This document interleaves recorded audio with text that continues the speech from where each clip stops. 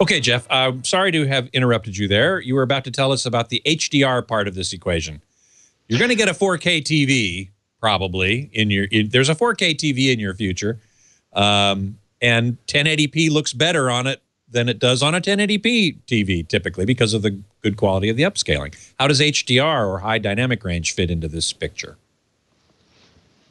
Okay, high dynamic range has been in development for some time in this context, and it's frequently touted as an add-on feature to Ultra HD. It's one of the things that makes it Ultra.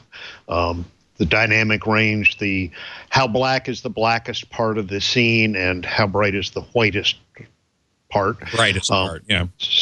The specular highlights, the glint of sunlight off of a car bumper, something like this. In high dynamic range, that range of detail is much more visible. You're capturing it in the content as well as the TV set. And this is a great deal, in fact, of what people were showing at the in the innovation zone. Ron already mentioned he was showing a camera that's capable of capturing this high dynamic range, and made a fascinating demonstration, actually, to kind of raise my point. His camera gave an output in full HD and 1080p. It also makes 4K output with the high dynamic range.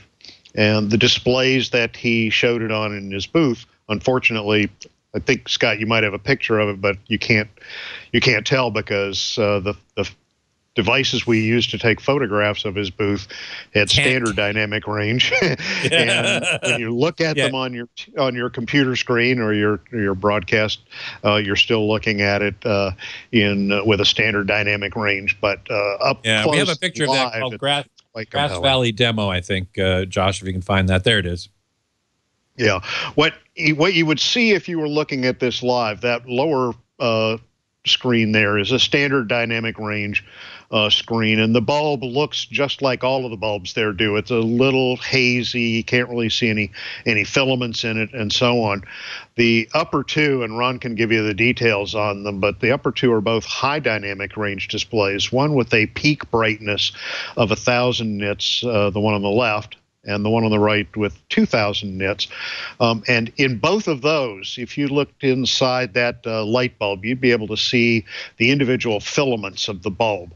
As Ron pointed out to a number of people as they came up, that's sort of the thing that catches your eye as you walk by the display there. But what really gets your attention after that is looking at the base of the bulb and below it in the dark part of the picture. In both of the high dynamic range displays, you can see detail, the bolts holding the base together, and some different colors in the metals that are down there in that dark area. And those in the standard dynamic range are pretty much just all a modeled dark area in the photo. So the high dynamic range piece, and that photo was taken way more distance away from those displays than is relevant to the resolution. The resolution happened to have been 2K. It could have been 4K, and the visual impact, even for the live person standing in front of it, would have been no different. And the difference in picture image quality that you can see on even the large consumer displays, that's something you can see and point out from across the room. It's not just to sit close and do this. If you are in a typical American living room 9 feet from your screen, that high dynamic range is going to make an impact that you're going to appreciate and remember. The 4K difference is not going to be something that you may feel good about it, that you got 4 instead of 2 of those things that you bought at the store, but the high dynamic range is going to be the piece that actually delivers the value. And this is the point that I was trying to bring out in the presentation that I gave. As broadcasters now with the ATSC 3.0 are gaining the ability to add more bits into the bit stream that is broadcast. They can use it for 4K. They can use it for higher frame rate. They can use it for higher dynamic range and actually a range of other interactive features and so on. The ATSC3 is quite an upgrade in the broadcast infrastructure that's coming. But as they weigh the relative value to the delivery in the home, the impact of this high dynamic range is really where I think a lot of them, and I was trying to reinforce this from the standpoint of the main program at the Tech Retreat here, that just because 4K HDR is being built into the TVs, that means that the upscaling from 2K HDR content is going to happen quite well. You'll get good resolution, but you'll get a new experience with the high dynamic range. Mm-hmm.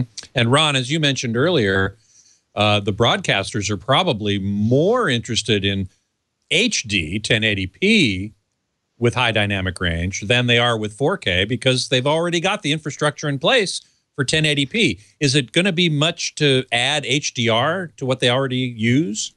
No, not at all. It's part of the signal flow. So it's really not a great overhead for them to do. It's actually more the monitoring. So if I can get back to what Jeff described in the 3 monitors. Yes, please. I used the light bulb and the filaments. Now that filament was brighter than looking at the sun, so it was always white. But if you could stare at it for more than 4 or 5 seconds, it was a bright yellow, although it emitted a white light. And because the camera goes into what we call clips, which is the high end, the filament was white. So the SDR, the standard dynamic range, you saw the bulb as it is on the pictures there. It's just one big white blob. Right. And the monitor up on the left at 1,000 nits. Nits is a unit of measurement of luminance, how bright it is. Yeah. So at 1,000, I can see the filaments, and that's nice. Then you go over to the Dolby monitor on the right, which goes to 2,000 nits. You saw more detail in the filament itself. But as Jeff pointed out, when you looked at the base, when you go into the dark, I had several people look at that, then look at the 1,000 nits, then go over and look at the SDR, and look at the SDR, and they said, why is that out of focus? Well, it's not out of focus. So the benefit of HDR, there's several great benefits to the consumer, and when these sets get calmed down to what they're displaying, is that if you have an envelope of a signal, if I get my graphic here straight, is about this big. Right. Okay. Then that's standard dynamic range. Right. Then you take high dynamic range that goes 15 stops above that. So that's quite a bit of light now coming in. Yeah. Well, HDR handles the 15 stops over. So of one of the standards, the 2084, which is they call PQ, the standard is written, believe it or not, to 10,000 nits. That's like looking at the sun.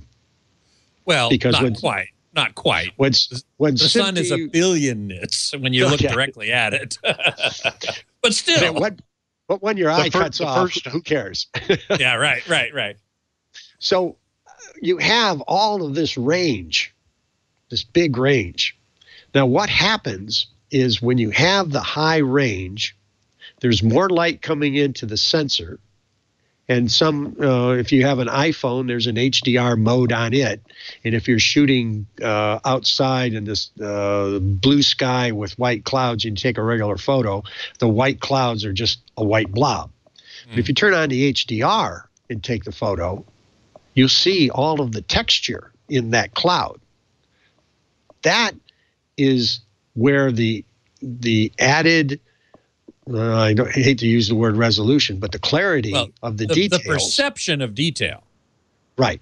So in the case of what Jeff was describing with the bulb, when you looked at the base of the bulb in the lamp itself and in the dark areas, it looked much sharper. Well, it actually is much sharper. But the sharpness depends on how much light you're displaying. The camera is putting out the same signal, but what is the display showing? So at 2,000 nits, it was really sharp, and everybody loved that. You looked at the 1,000, and you go, well, it kind of looks out of focus. And you look at the standard, and it was like, that's way out of focus. Well, that standard dynamic range is what you're getting today.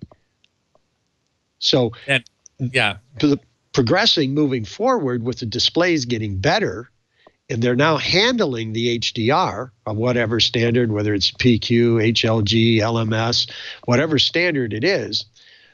It's not so much that the clouds are now visible. What it is the picture itself is perceptually sharper. It's clearer. You're seeing more detail.